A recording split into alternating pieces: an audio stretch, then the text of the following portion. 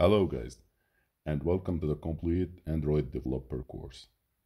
In this section and this tutorial, we are going to learn about the versions and about the history of Android. So from Donut to Pi, and Android it has come a long way. So let's take a peek at the history of Android from 1.0 to 10.0. So the beginning was at 2008 and 8 Android market. The beginning was at 1.0, and this version contains the Android market, camera support, Gmail app, sync, contact sync, Google Maps, calendar, IM, SMS, MMS, media player, custom notification, wallpaper, voice dialer, and YouTube player, Wi-Fi, Bluetooth. This was the basic ones. Now we have moved to 2009. In this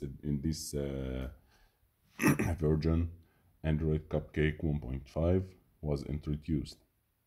Was supports for widgets, contains soft keyboard, text prediction, Bluetooth, record, copy and paste in browser, animate screen transition, auto rotation. Next, a new stock boot animation, upload videos to YouTube, upload photos to Picasa. Now, Android Donut 1.6 was introduced in April in the same year. What quick search box, gallery, camera, camcorder integration, CDMA, VPN support, better usage indicator, text-to-speech engine, multi-language, easier speech, new gestures, screen resolutions, and the new framework APIs. Now let's move to the 2010 Android Eclair 2.1 was introduced. Multiple accounts, turn by turn navigation for Google Maps, email, contact sync, exchange email, quick contacts, Bluetooth 2.1, SMS, live wallpaper, new camera features, browser support for HTML5, new framework APIs, and optimized hardware speed and multiple screen size and resolution support. If you want these lessons, you can download Master Android app from Play Store and Master Android Pro from Play Store and get all these lessons integrated and written in between your hands. Now, Android Froyo 2.2 was introduced in May in the same year. Android Cloud to device messaging, improved exchange support, dedicated shortcuts on home screen, Chrome V8 engine, browser, portable Wi-Fi, disable data access over mobile, voice dialing, Bluetooth, enable dock support, numeric and alphanumeric password support, Adobe Flash support, and extra high PPI screen support, multi-keyboard, language and car mode, night mode, and UI frameworks. Now, if we will move to Android Gingerbread 2.3, introduced in December in the same year. Near field communication NFC was introduced, created better control over API apps, access to multiple cameras, X large screen sizes and resolutions, supports native input and sensor events, new mixable audio effects, new download manager, internet telephony, AAC audio encoding, video playback, native audio, a multi-touch keyboard, improved copy-paste and video chat, and robust native development environment.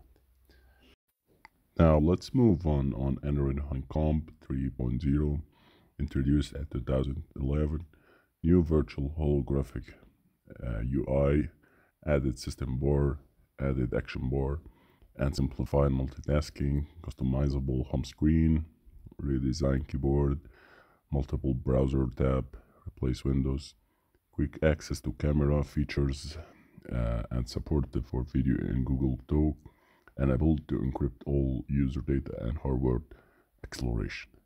Now, in October in the same year, 2011, Ice Cream Sandwich 4.0 was introduced, and recent app multitasking, Android Beam for NFC, apps accessible for lock screen, drag and drop, folder creation, resizable widgets, integrated screenshot capture, face unlock, real-time speech, Google Chrome, data usage warning, built-in photo editor, shutdown apps in background, swipe to dismiss notifications, and many other features.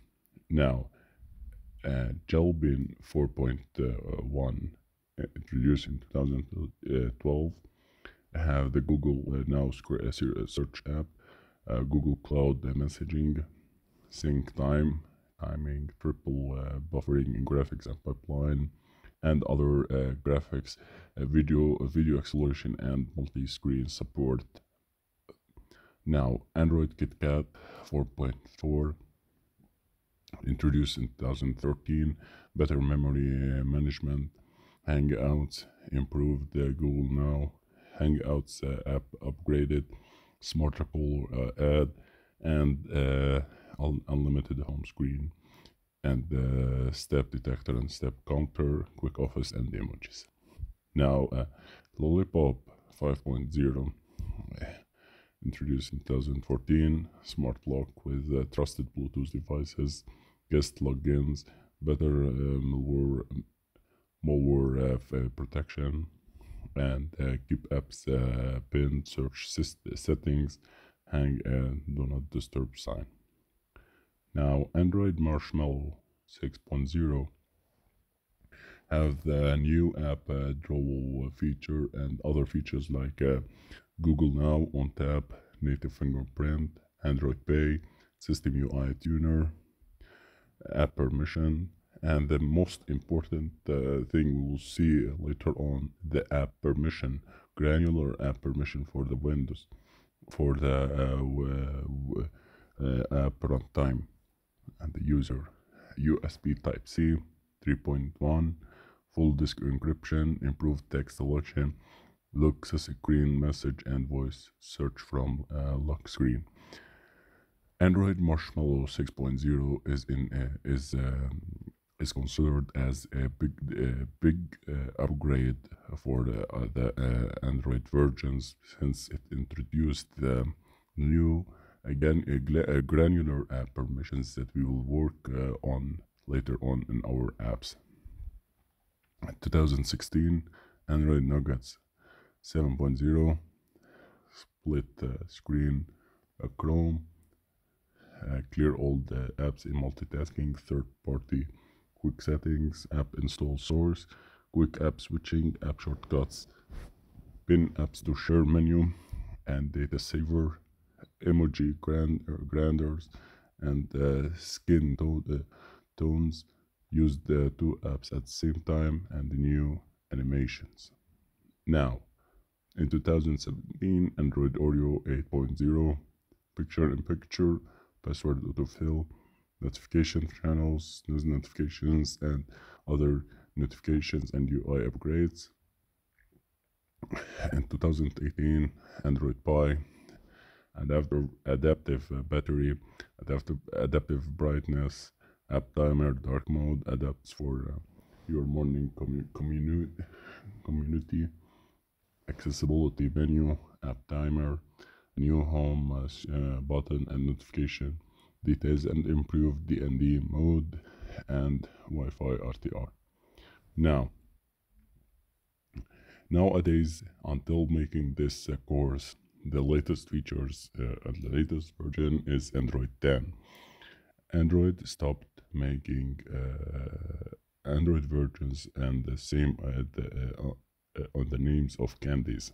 So Android Q, Android 10 is formerly known as Android Q, until Google decided to finally ditch the search names in the latest operating system from Google. And since the majority of the world use Android, you can expect your phone will likely run it soon. Now, among the new toys, the long-awaited system wide dark mode called the dark theme is the biggest shift from the Android Pie. iOS like gesture navigation has also been added, along with privacy controls and focus mode for shutting notifications off when you need to get things done. Now let's start coding. Enough introduction and enough making seeing how Android works and its history and its version codes. Let's start coding. So we took a very good look about Android history and structure. Now let's move on and start our coding career. But before we start, please rate our app 5 stars. Go to Play Store and download Master Android app and rate us 5 stars. Subscribe to our channel Android Master app on YouTube. Like and comment below. See you in next tutorials. Thank you guys.